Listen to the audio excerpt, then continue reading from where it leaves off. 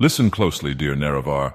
The joke is that the place is called Sneed's Feed and Seed, which is clever in itself, and quite funny to those with a mature sense of humor. But what's really just hilarious about it is that if you look closely at the front of this store, Sneed's Feed and Seed, you can see a line that reads, "Formerly Chuck's."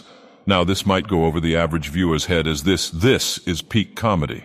I doubt anything will ever be as funny as the joke about Sneed's Feed and Seed. Are you ready for this one, dear Nerevar? So, like I said, the place is called Sneed's Feed and Seed, and this sign says, "Formerly Chuck's," which means that when Chuck owned the place, well, I don't have to tell you,